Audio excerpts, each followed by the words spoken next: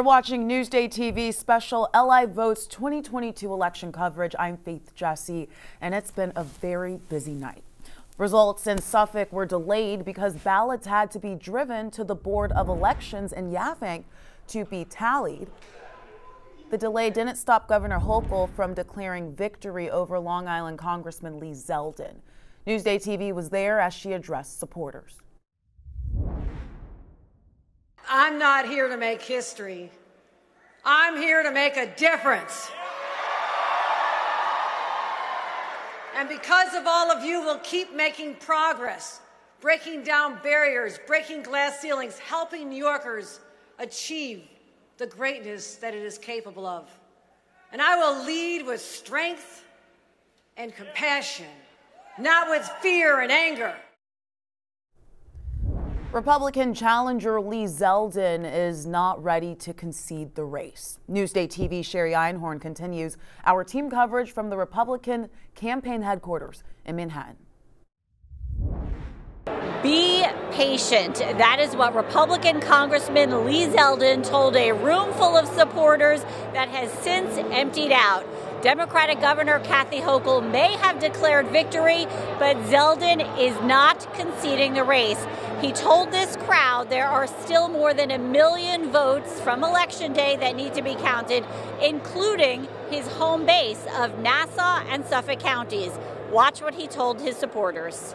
So what's going to happen is that over the course of these next couple of hours, you're going to see the race continue to get closer and closer and closer and closer. This includes, by the way, on Long Island, you're going to see a massive victory coming out of Long Island, which will also be closing the gap. So again, as you heard, Zeldin is not conceding the race. He told his supporters that the number separating the two candidates would continue growing smaller and smaller as the hours drag on and on. That is the latest here at Zeldin headquarters in Manhattan. I'm Sherry Einhorn for Newsday TV. And as we told you, the counting of votes in Suffolk County got off to a very slow start. That delayed reporting on many races. Suffolk GOP Chairman Jesse Garcia explained to supporters what happened. The decision has been made that all 1,400 memory cards from each voting machine will be brought back to Yavank and uploaded accurately, properly, so that we have an accurate count of this election. That's going to take some time, quite frankly. As I said, it's going to, we've waited for the better part of almost 25, 28 years to get the results. I know that we share in wanting to get those numbers quickly, but it's best that we get them accurately. So I indulge upon you to enjoy yourself. We're here to have a party, enjoy and socialize, and the moment we have any information, we will come forward and share that with you. And from Suffolk to Nassau, we're going to the Nassau GOP, where Republicans are claiming victory in several races. Newsday TV's Jill Wagner continues our team coverage. Well, a big night for Republicans here in Nassau County, declaring victory in 2 congressional races and also 3 state Senate races. Let's start in Congress. We're talking about District 3 and District 4. Both of those have been in Democratic hands for years, in some cases decades.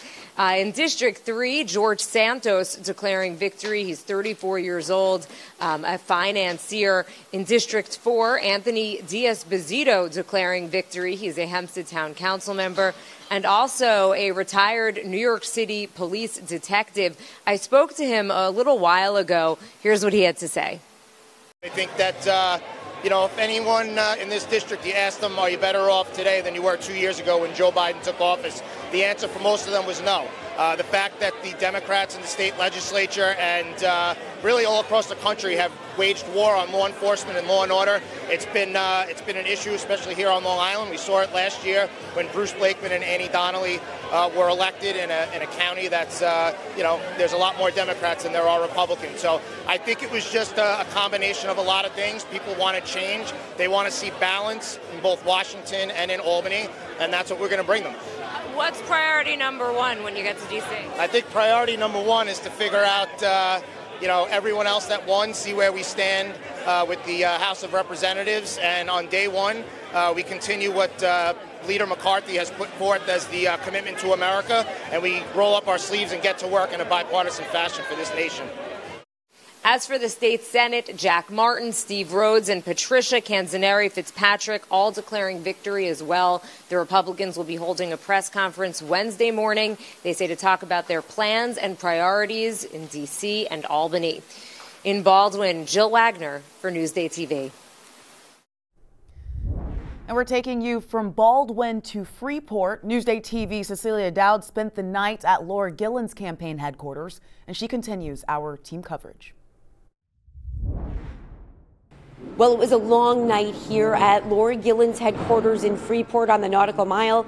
It wasn't the victorious night that she was hoping for, but she has not conceded this race for Congress. She spoke briefly. Here's what she had to say. We believe that the race is too close to call. We are going to wait until every vote is counted. It's an extremely close race. There's still a lot of ballots out there. We're really proud of the campaign we ran. I'm so grateful to all the people who put in so much effort on this campaign, my team, my family, labor, all Moms Demand Actions. We're so grateful for your support, and we'll see what happens as the votes are counted. Thank you, everybody. A campaign spokesperson tells me that there are still absentee ballots coming in, and they just want to make sure every vote is counted. Again, Laura Gillen has not conceded this race, though her opponent, Republican Hempstead Town Councilman Anthony D'Esposito, has declared victory. I'm reporting from Freeport for Newsday TV, Cecilia Dowd. And now to a local race that's being watched nationally. Political newcomers Robert Zimmerman and George Santos, both vying for the 3rd Congressional District, left vacant by Congressman Tom Suozzi. Zimmerman, a Democrat, was hoping for a win, but George Santos came out on top. What comes next is simple, is a rescue mission to save our country, to take back control of common sense for our youth, to deliver a quality education, to deliver honest opportunities of employment, to deliver lower cost of energy, to make America energy independent. Let's make sure that we also work on lowering taxes to make sure that people have an opportunity to thrive. Even more important than the results of this evening is our commitment to defending our democracy and our Constitution. Yeah. Putting it above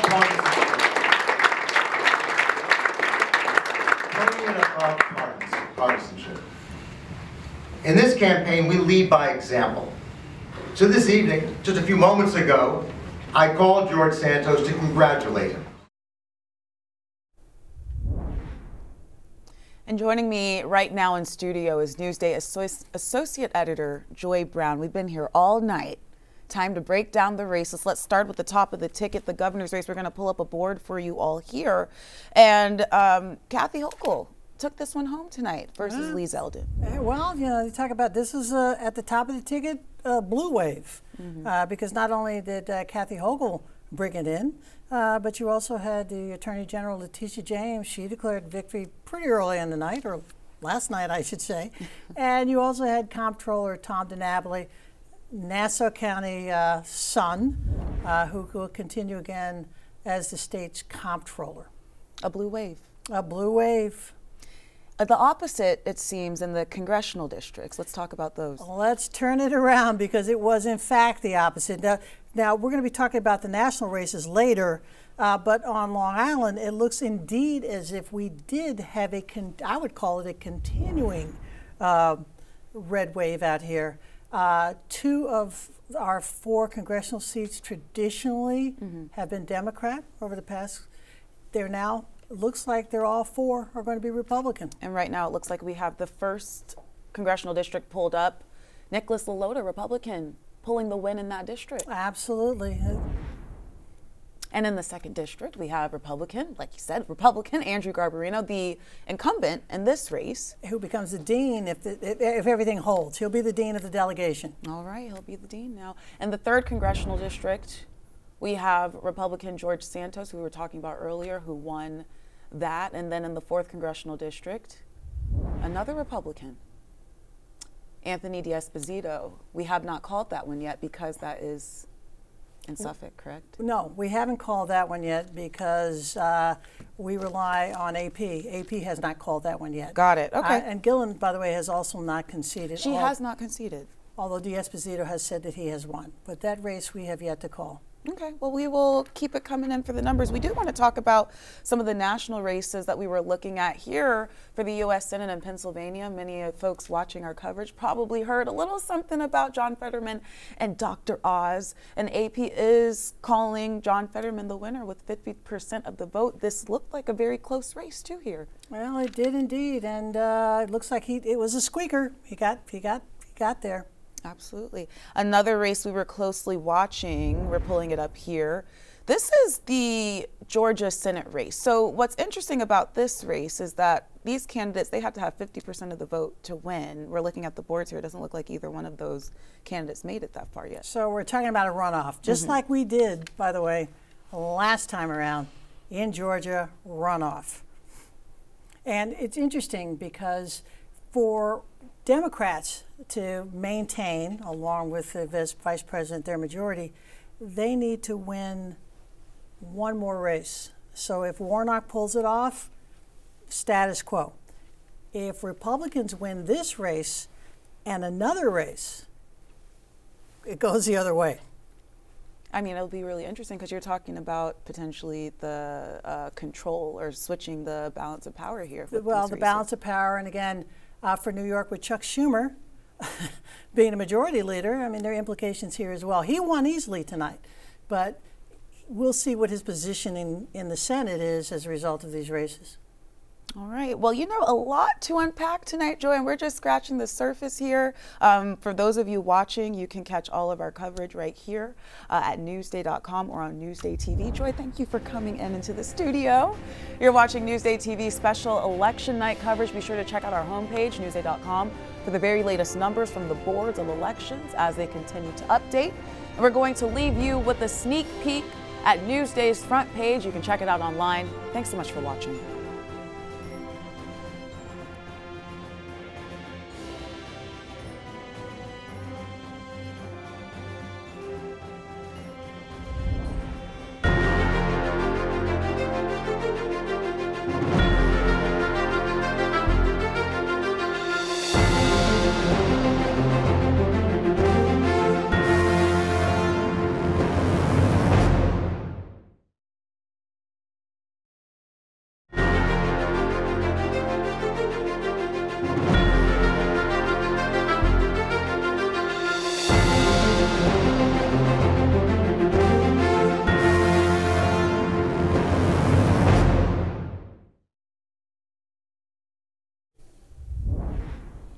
Welcome back to Newsday TV's live LI Votes 2022 special election coverage.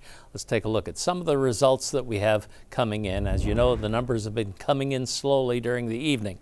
Let's look at the winners first. Now, the winners are Chuck Schumer with 56% of the vote.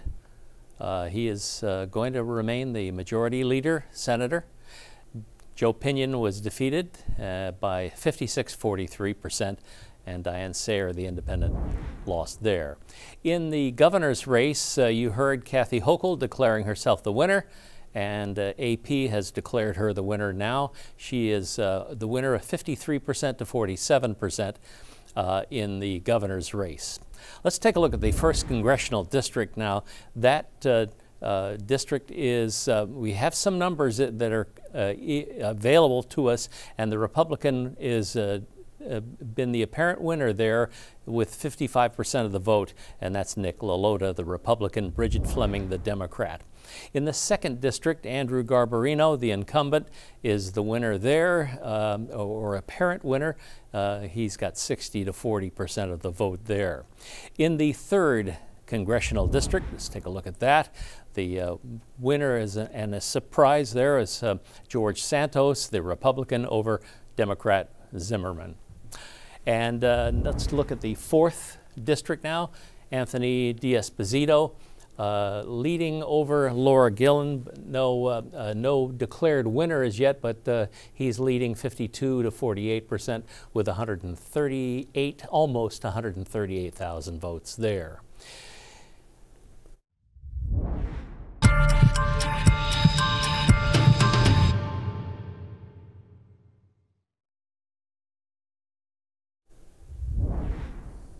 All right, let's take a look now at those races with our Newsday bureau chief in Washington, Tom Bruin. And you've been watching this all evening. What is your reaction? Drew, thanks. The House looks like it's going to tilt red. The Senate is up for grabs. It comes down to 3 states: Georgia, Pennsylvania, and Nevada. And whichever party wins those 2 out of those 3 states at least probably will control the Senate by just 1 vote. Or in the case of the Democrats, it could be a tie again. And that gives them the majority because the vice president breaks the tie. Now, it's very, very close in the Georgia and Pennsylvania race. The Nevada race, they're still counting the votes. It's out west, and so it had a later shut down of the polls.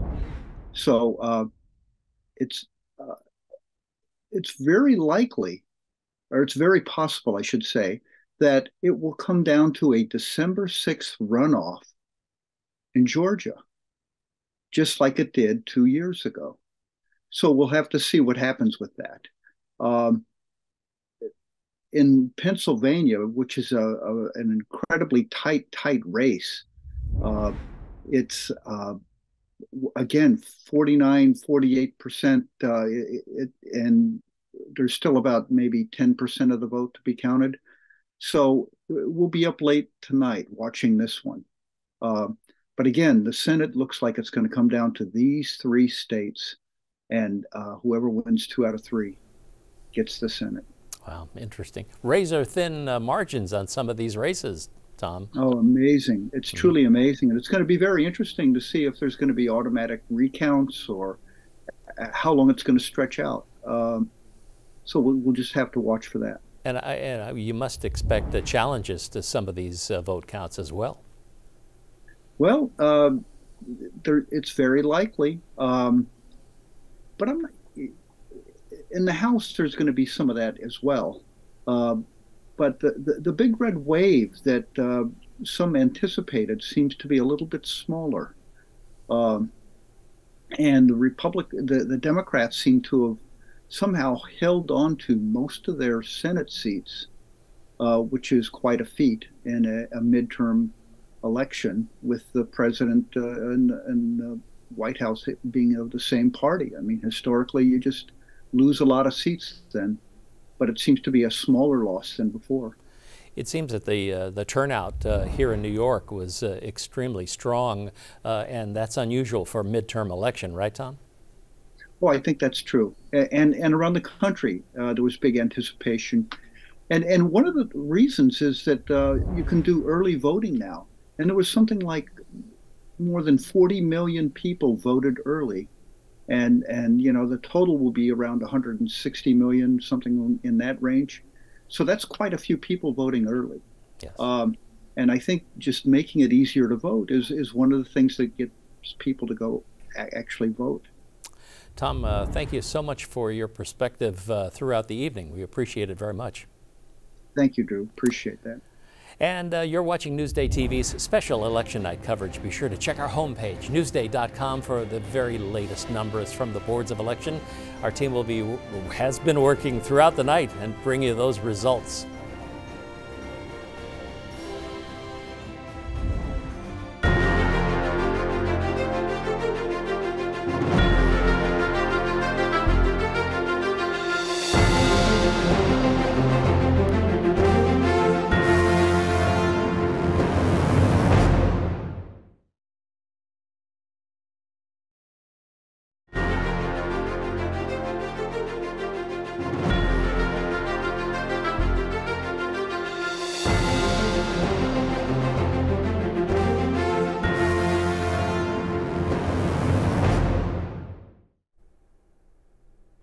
welcome back to Newsday TV's live LI Votes 2022 special election coverage.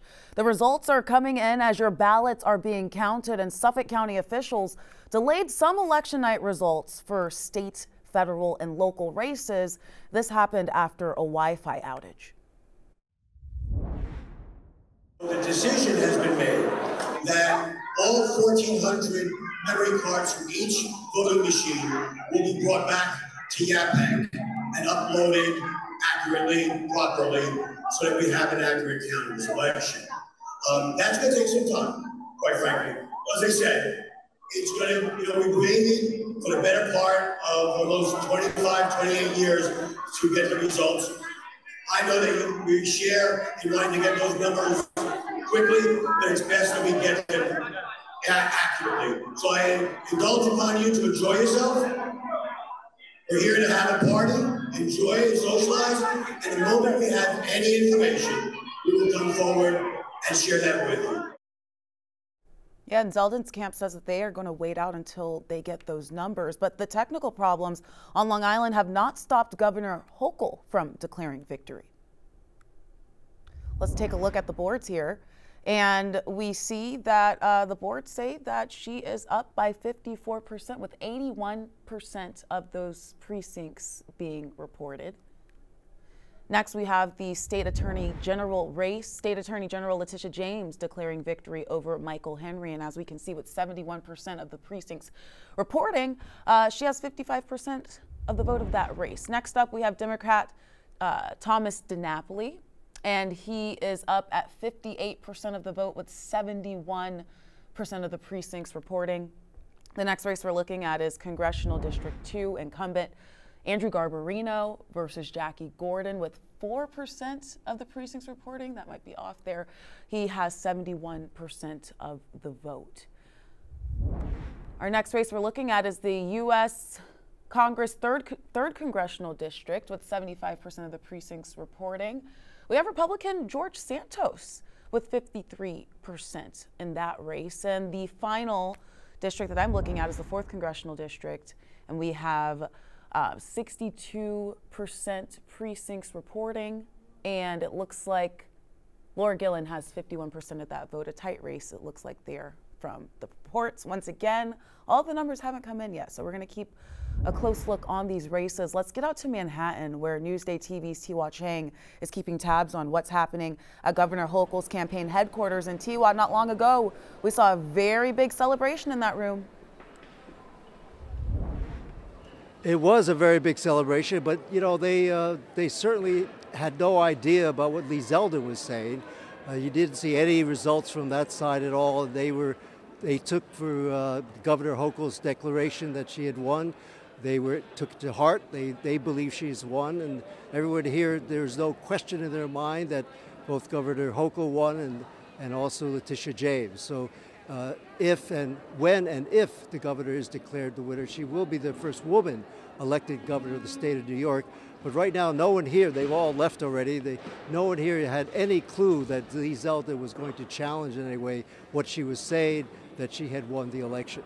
So it will be interesting to see what exactly happens if Lee Zeldin, in fact, does say that he wins or he didn't lose, or exactly how he's going to phrase that and characterize it. But certainly here, everyone here was both happy and relieved that Governor Hochul, in their mind, won, because Lee Zeldin certainly surged for the last few weeks of the campaign. And I think that the initial tension was certainly became relief and joy that they believe that Governor Hochul won. That's the situation here in a pretty empty celebratory room. A lot of confetti on the floor. That's about all. Tiwa Chang for Newsday New York. Back to you. I'm sorry, for Newsday TV in New York. Back to you, Faith.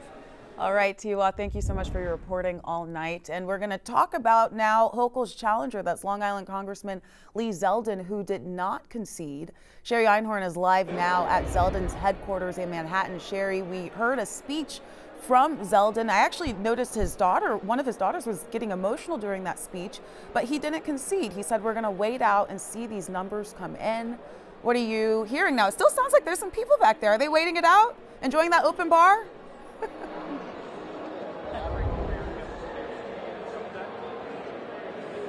Be patient, Faith. That is what Republican Congressman Lee Zeldin told a room full of supporters who waited very patiently for him to appear on stage. As you mentioned, and as we heard, Governor Kathy Hochul may have declared victory, but Congressman Zeldin is not conceding the race. He told this crowd there are 1.4 million Election Day votes still needed to be counted, including his home base, Nassau and Suffolk County. He is hoping to do well there. He told them that they should be patient. There are people still waiting and watching. Listen to what he told the crowd a little while ago.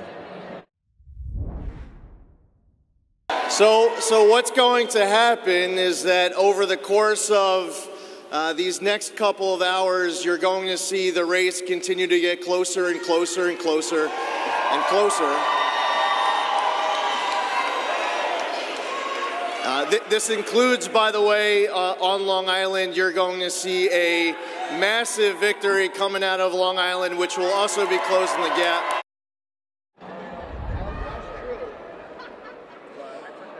No doubt it will be a late night, early morning for Congressman Lee Zeldin, his family, and lots of his supporters. You heard him tell people to be patient. In his words, the number between the two candidates will continue getting smaller and smaller as the hours drag on and on. So the race definitely too close to call from the Zeldin campaign. Reporting live at Zeldin headquarters in Manhattan, I'm Sherry Einhorn for NewsdayTV. Faith, back to you. All right, thank you so much, Sherry, for your reporting. Okay, turning now to one of two congressional seats up for grabs in Nassau County. How are Democrats feeling about their chances there? Let's head out to Cecilia Dowd in Freeport. Hey, Cecilia, I know the room is a little empty in there.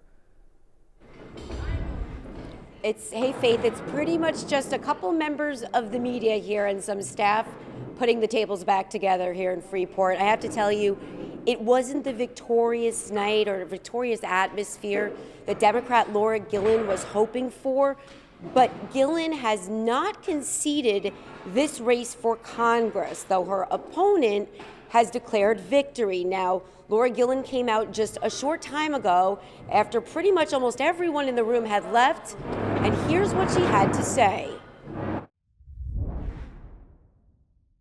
We believe that the race is too close to call. We are going to wait until every vote is counted. It's an extremely close race. There's still a lot of ballots out there. We're really proud of the campaign we ran. I'm so grateful to all the people who have put in so much effort on this campaign, my team, my family, labor, all Moms Demand Actions. We're so grateful for your support, and we'll see what happens as the votes are counted. Thank you, everybody. So you heard it there, and now a campaign spokesperson tells me that there are still absentee ballots coming in, and they just want to make sure everything's counted. So again, Democrat Laura Gillen has not conceded in the race in the 4th Congressional District, so we'll have to see what happens here. I'm reporting live from Freeport for NewsdayTV, and I'm throwing it back to Faith in the studio. All right, excellent reporting, Cecilia. Thanks so much for that. NewsdayTV's Jill Wagner is over in Baldwin at Nassau GOP headquarters. Hey, Jill, what's the latest over there? Well, Faith, it is just us here and the balloons at this point. The remnants, though, of a big party that the Republicans had. They are declaring victory in those two congressional races, District 3, George Santos, and District 4, Anthony D'Esposito. D'Esposito, a Hempstead Town Councilman, a retired New York City police detective. I had the opportunity to talk to him a little while ago. Here's what he had to say. I think that if anyone in this district, you asked them, are you better off today than you were 2 years ago when Joe Biden took office? The answer for most of them was no. The fact that the Democrats in the state legislature and really all across the country have waged war on law enforcement and law and order, it's been an issue, especially here on Long Island. We saw it last year when Bruce Blakeman and Annie Donnelly were elected in a county that's, there's a lot more Democrats than there are Republicans. So I think it was just a combination of a lot of things. People want to change. They want to see balance in both Washington and in Albany, and that's what we're going to bring them. What's priority number one when you get to D.C.? I think priority number one is to figure out everyone else that won, see where we stand with the House of Representatives. And on day one, we continue what Leader McCarthy has put forth as the commitment to America, and we roll up our sleeves and get to work in a bipartisan fashion for this nation.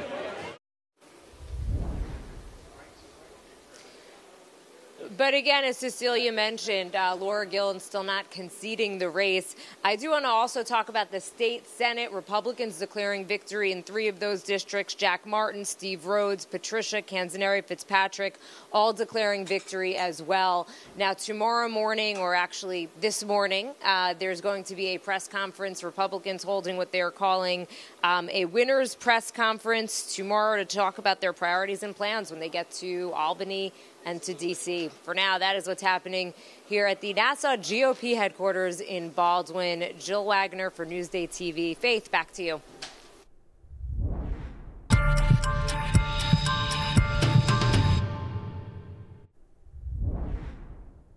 My colleague Drew Scott joining us now with a look at some of those latest numbers. It's been a long night, Drew. How are they looking now? All right, we're going to take a look.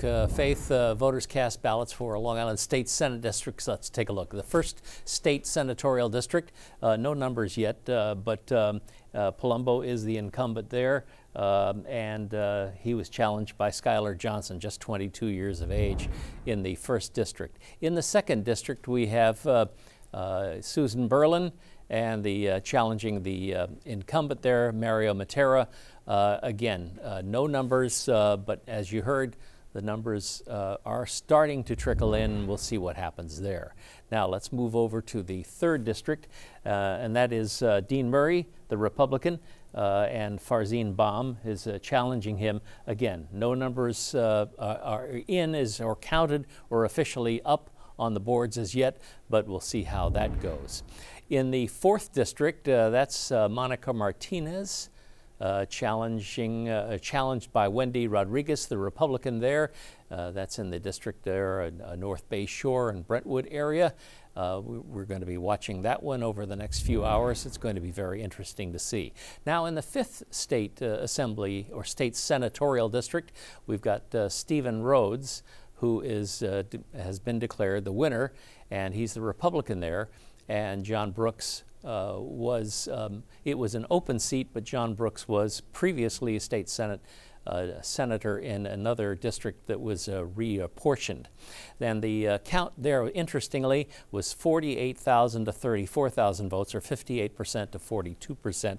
A big victory for a Republican there, apparent victory anyway. These aren't official until they're certified. Now let's take a look at the sixth district now, and that's the incumbent is Kevin Thomas, and he's challenged by the Republican James Call. There, the vote count appears to be 60-40 in favor of the incumbent, the Democrat, Kevin Thomas.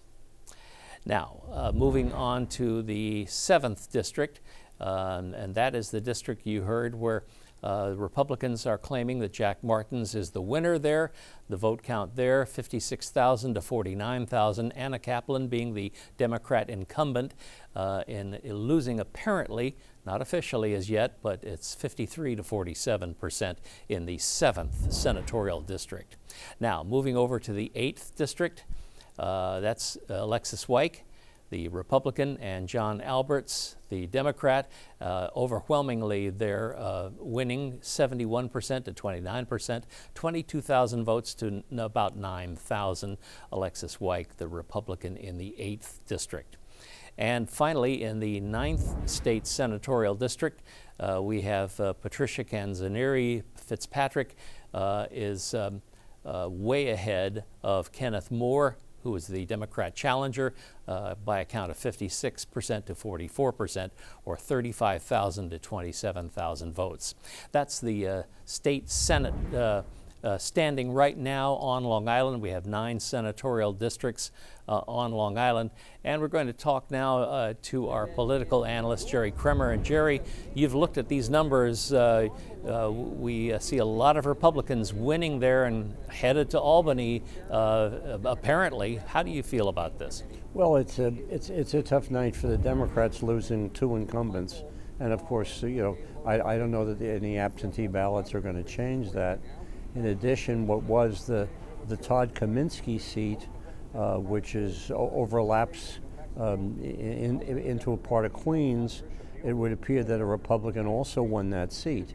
So the Republicans at this point get bragging rights that they have now deprived the Senate Majority Leader of the ability to override the governor's vetoes. And of course, that's one of the things they salvage from it. There's one race up in upstate New York in Kingston where a Republican incumbent and a Democratic incumbent senators are running against each other, and that too might change the complexion. It's not enough to give the Republicans the majority, but again, it puts them within, long-term striking distance if anything happened 2 years from now. But it's a tough night for the Democrats, losing incumbents. But it's clear that if there was a purple wave in Nassau County, it occurred tonight, and I don't think anything's going to change that. And there may be a message to the state Senate that they have to figure out how to be a better player when it comes to redistricting.